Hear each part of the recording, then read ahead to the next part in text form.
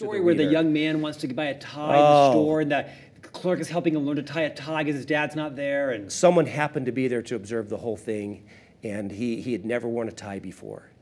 It's so powerful.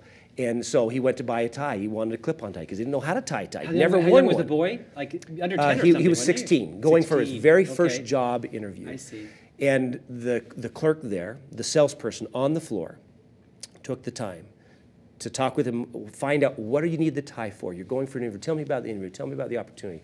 What kinds of questions are you going to ask? Here's what you need to. Here's how you need to be thinking as you're going into that. Let me show you how to tie. And he actually showed him how to tie the tie. It was inspirational. Another coworker saw what was going on, came over to help him. They both engaged, and he ended up not only having a great experience in the store, he got the job, his mother became involved. It just was this emotional. I hear it again after the third or fourth time, and it's so emotional. And this is the thing. It just doesn't take time to convey that sense of power. It takes empathy, responsibility, and generosity.